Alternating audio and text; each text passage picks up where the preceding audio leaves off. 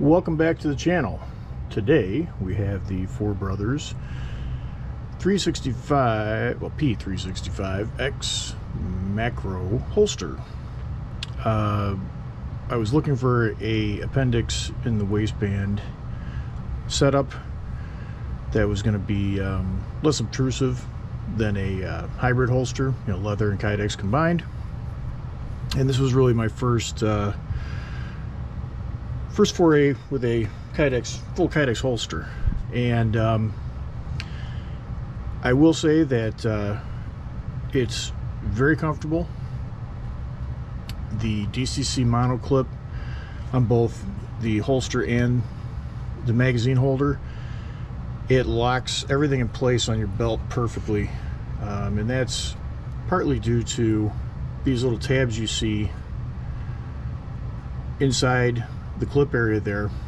And what that does, it locks on the bottom of your belt, and the top of your belt's up here. These are spring steel, so they're robust. They're gonna do their job. They're not gonna give up easily, and once they're on your belt, they will not come off. It's a very, very strong setup.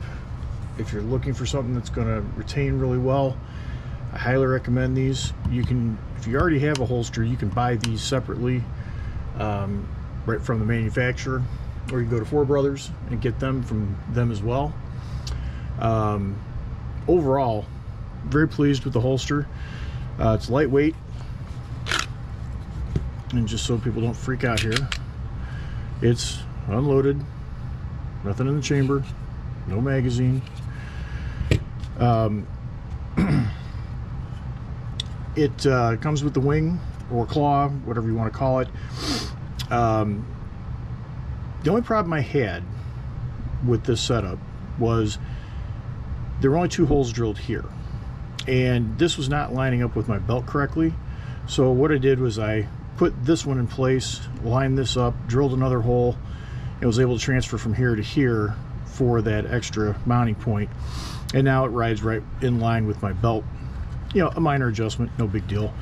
And that's all going to depend on where you place that clip. You know, I could have went down a little further. I like where it is all the way at the top though, because it allows me to sink that holster down in further for deeper concealment. And yeah, I really like the way it sits. It's a really nice holster. Full disclosure, I bought this, I'm not getting paid for this, I'm not repping the company. This is, like I said, this is just my first time, you know, trying out a Kydex holster. And the only other issue I found was that, because I'm a bigger guy, and some of you guys are going to be able to understand where I'm coming from when I say that that little dad bod is getting in the way down there. And so what I did was I went to Tier 1 Concealed, and I got their wedge kit. And because this sits low, and it tended to, you know, rock outwards, especially when sitting in the car, at a table, whatever, I wanted to bring the grip of the gun in to my waistline better. And what this does is this helps push it outward like this, and then obviously the butt back inward. So between the claw or wing, whatever you want to call it, there's different names for it, and this wedge, you get a really nice setup where it's going to push up against your body and it's not going to print too much. Obviously clothing helps with that too, but in this case I needed that little extra help. And sorry Jason, but I looked on the website, I didn't see if you had any wedges or not, and I couldn't find any if you did have them. So if that's the case, I apologize. I would have went straight to you. However, Tier 1 Concealed has their little kit there together. Again, I'm not paid by them either. I bought the kit, I think it was like 18 or 20 bucks, something like that. It wasn't that much. It comes with 4 different sizes if you buy the kit. That said, You know, the other thing I really like too is the tensioning adjustment for the magazines. Some holsters have this, you know, for their spare magazine or sidecar. Some don't. The fact that Jason put this in there, I really do like this a lot better, because what it does, it allows you to adjust for that tension without having to mess with the actual screws. You just turn this with a Allen and you can adjust how much tension you want on your magazine. You know, it's in there where it's not going to fall out. It's just got just enough to where if you draw, it's going to come right out, but it won't fall out on its own. Same with the holster. Holster's got a good amount of tension. It's not going to fall out, as you can see, and I really like it. Now, some more disclosure here. Originally, when Jason sent me the holster, I did an initial review. However, what had happened was I put my TLR7 sub light on there, and I did not have the 1913 rail adapter. So what it did was it caused the light to sit downward, and so when I tried to put it in the original holster, it got really tight right about there, right as the light tried to enter the holster. Obviously, I got that resolved. I went back to Streamlight. I got the 1913 rail adapter, and now the flashlight sits proper, and I have no issues with holster mounting. If you do leave your sub on there with the sub claw, it's going to impede any holster you try to put this in.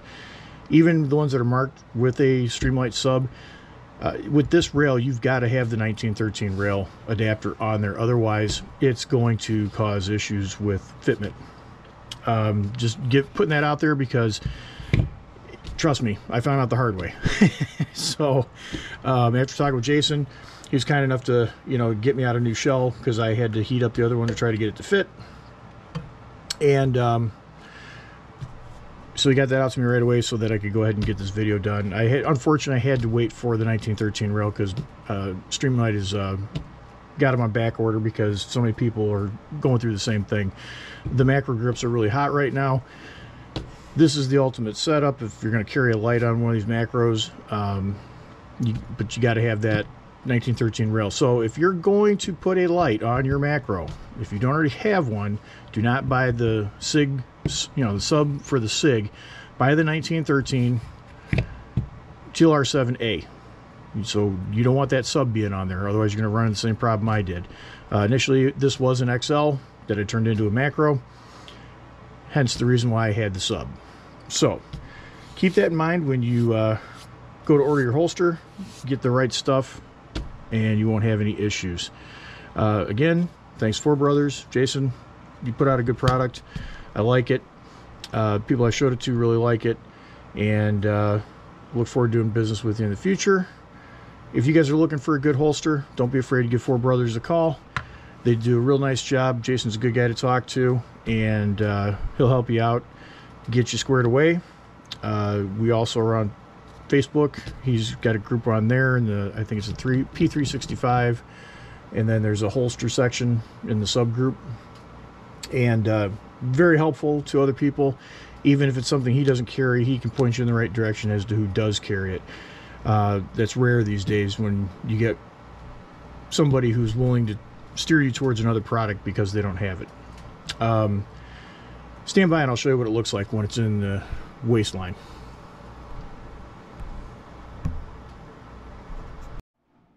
Alright, so this is about all that's exposed on this in the waist area, and if you wear the proper clothing and you cover it up, you're not going to have any real major printing going on. As you can see, I'm not a small guy. I can tuck that in under my shirt, wearing shorts, t-shirt, and I'm fine. Whereas, you know, some of these other holsters, it's going to be sticking out quite a ways. And then when you add the magazine holder in there as well, you'll get, you know, be sitting, you can adjust wherever you want this, which is a nice part about having it detached. The sidecars are kind of nice because it keeps everything kind of together.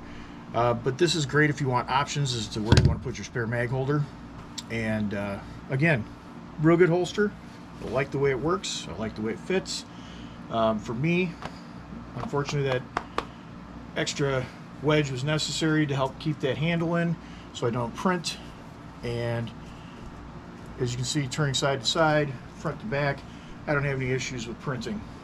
And for the macro grip, that's pretty good because it does stick out a lot further than the XL. And that claw or wing, as you can see here, that does really help a lot with riding underneath your belt and your the inside of your pant or shorts, whatever you're wearing, and that helps force that handle back in at the same time.